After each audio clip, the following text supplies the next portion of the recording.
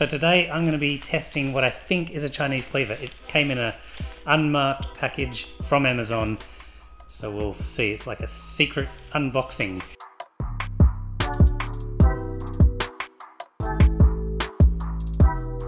Welcome to the Chef Knife Co. I'm doing the second in maybe a series, we'll see how it goes, of super cheap knives, the cheapest knives I can find on Amazon. Now this is a meat cleaver, knife butcher, kitchen or restaurant, apparently, what it says on this little sticker. And if I'm not mistaken, this one was about $19.50, I think. Once again, it's not marked, so I don't really know what it is, because I've ordered a few. It's kind of weighty. Let's open it and have a look.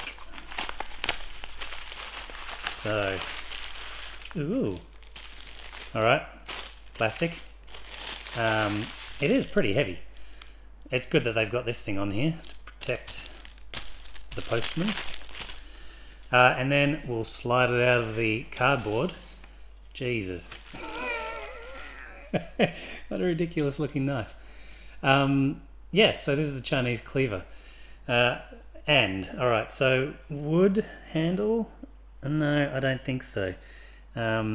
Let's see if you can see. There's little bits of, there's like a plastic bit stuck in there. It's actually reasonably convincing in terms of a wooden handle. I don't know if you can see that. This is 100% plastic, but it's kind of got a wooden look to it. The pins are entirely sunk in and not set correctly, but what are we talking about? $19.50. It's not too bad. All right. Initial thoughts. The weight's pretty good. Although there's a lot of steel here, it'd be pretty hard not to feel weighty. For a cleaver, it's not as heavy as many cleavers that I'd buy, but it's not too bad. It's got this kind of mountainous range looking stamp into it, which seems to be a thing at the moment. I reckon there's a factory that's doing that specifically, and if it's not the same factory, then a lot of people are copying it, because it's on a lot of these kind of cheap knives, this kind of mountainous looking forged pattern. Alright, what do we got? So the handle is not flush with the tang. It's kind of flush in places. You probably can't see it. It's a little bit small, but it's definitely not flush here and here, or down at the bottom here. So there's areas where it is kind of flush, others where it's simply not. Whether this is really forged or just stamped, I have no idea. There's no way to tell, really. But the interesting shape, so what I think this is for, I'm assuming that's for turning over and whacking bones. It's not just a random shape. I think that's probably kind of to be used a bit like a hammer. It looks like it's been sharpened. Certainly not sharp. Hold on, let's test some paper. There's no way that's gonna cut that. No, it just kind of rips it, obviously. But all in all, the weight's actually not too bad. I wouldn't be disappointed if this was a good quality knife. The weight would be great. Let's try. It's got a metallic ring to it. Sounds a bit like what a steel knife should sound like. Let's try to cut something. Oh yeah. Straight out of the box is the tip, not so sharp. Oh no, it's not too bad. Alright, so straight out of the box, or the bag, the sharpness is pretty good. I've said before, I don't think the straight out of the box test is a good test, because you can sharpen almost any piece of steel, whether it's good steel or bad steel, to a sharp edge. But, you know, it's good to have something straight out of the box, because you can just get it out and start using it. So what does it come in at weight-wise? Let's have a look. So it is 340 grams. It's pretty good. Not too bad at all. The what do you call this? The bevel on this part here is very rough. No idea if you can see that, but it's extremely rough. No, you can't really see that, but anyway. So I talked about the handle being plastic. How does it feel? It feels pretty good. It's a nice size. It's not too small. not too big. I reckon you could really get into some good chopping with that kind of handle. And the steel, it's not badly polished on the bevel. You can see that the machine's done it, obviously, that's totally fine. But what's strange is it looks like, which is something I wouldn't have expected on a really cheap knife, it almost looks like there's a sheen or a coating on the forge effect area, because it's even the black forgy bits are shiny, so it's almost like there's a coating on that part. Whether that stays on or comes off over time, who knows. Now in terms of a sturdy knife, it's a pretty sturdy knife. It is pretty straight, very straight. So not bad from sturdiness and straightness. Can't feel a burr on either side, so it's been honed, sharpened and honed correctly. What else can you say? I reckon we go try to cut something with it, give it a test. Right, so we're gonna have a crack at this cleaver. As I said, it feels pretty good and it is pretty sharp. It cut the paper fine, so I reckon it's gonna cut these ingredients without a problem, but let's give it a crack. So, carrot. Ooh, that's weird. Did not expect that. It pulled to the side. Let's try it again. Whoa, it's crazy. Kind of pulls to the side. Interesting. Was not expecting that. But does it go through all right? Sure. Whoa, so weird. It really just pulls all the way to the side. You can see the way the carrot has pulled, and I was cutting straight down on that. Yeah, okay. I wasn't expecting it, so don't know where to go from there. Let's cut the end off. Ah, not good. Not good at all. I mean, cleavers aren't really designed for this kind of work, but I've used so many cleavers and they don't have that sort of problem.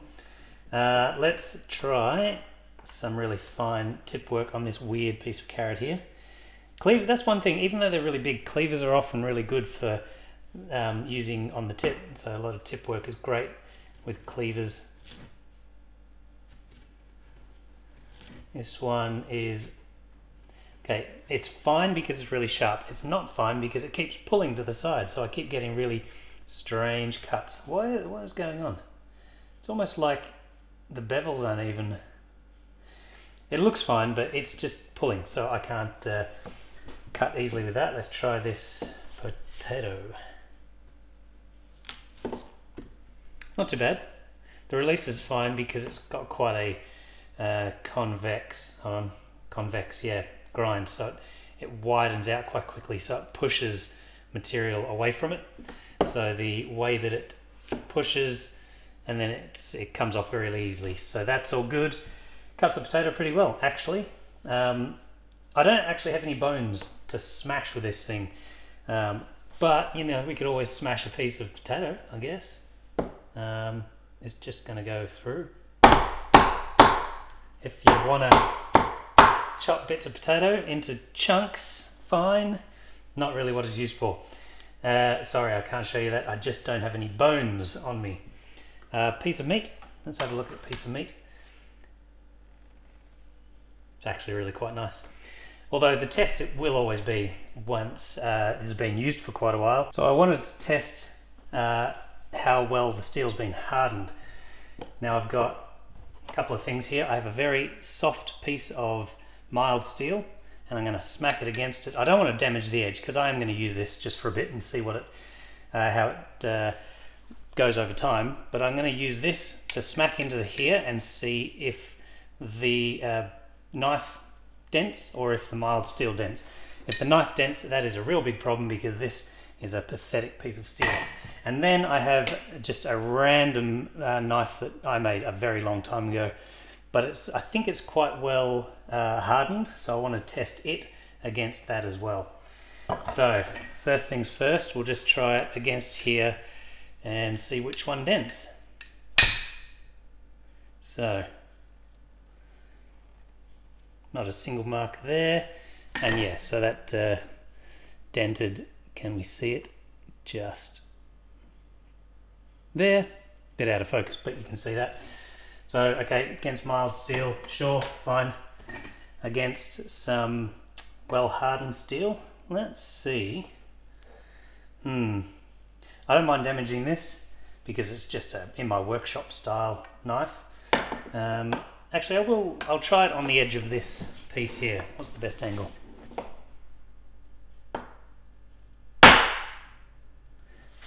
Alright, so they're sort of together. Don't know if you can see that. Which one won? Okay, so that has a little dent in it. Can you see that? Yes, you can. And then my knife,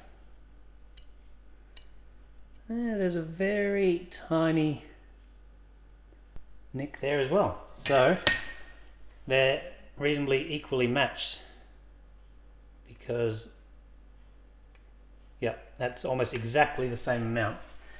All right, so not a bad hardening as well. So first impressions of this Chinese Cleaver, $19.50 Australian dollars. What is that? Probably $14, $13 American. So very cheap. As I said, the weight's pretty good. It's sharp straight out of the box. Cuts very strangely. Would I recommend it? No, I wouldn't recommend it. This was a fun little test.